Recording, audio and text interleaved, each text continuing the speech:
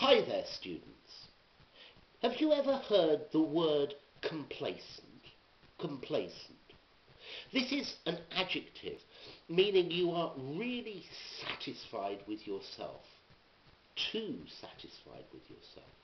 So happy with your previous achievements that you are sure everything you do in the future and in the present will be good. Smug, if you like, yeah?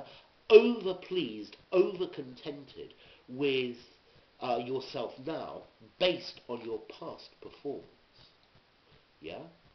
Contented to a fault.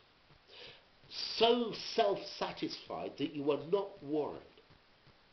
So, he had many weeks' success in a row, and finally he became complacent.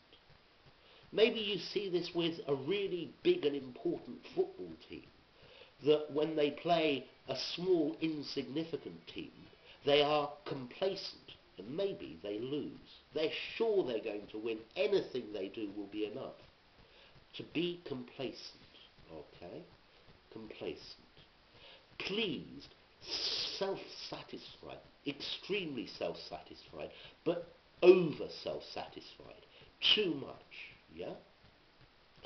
Smug, yeah? This word smug I liked as well. Resting on your laurels, yeah?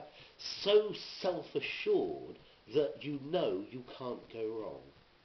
Yeah? Not a good characteristic. It's not a good thing to become complacent. You always need to be improving and trying to learn new things and improve your methods so that you don't become complacent. Okay? So, anyway, another adjective for your vocabularies. If you enjoyed the video, give it a rating, subscribe to my channel, and I'll see you soon. Bye for now.